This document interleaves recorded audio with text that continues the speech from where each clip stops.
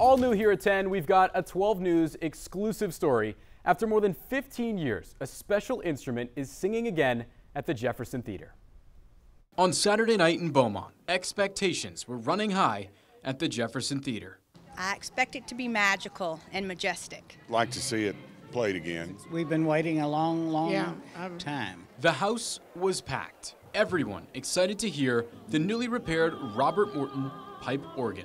I understand it's been dead for the last 15 plus years since Rita, and so getting to see it come back to life and getting to hear it for the first time tonight here at the Jefferson is going to be really impressive.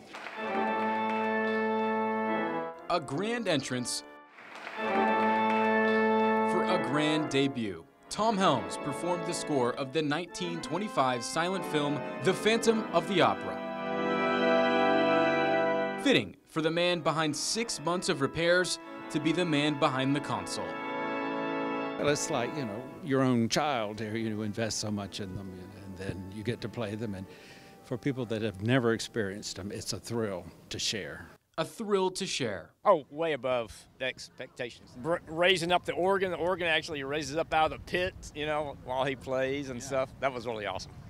Oh, it blew my expectations away because I'd seen the silent film before, but not live with an actual organ being played. I was wowed beyond belief. On Saturday night, the lights at the Jefferson seemed to shine even brighter, for the heart of the theater is beating once more.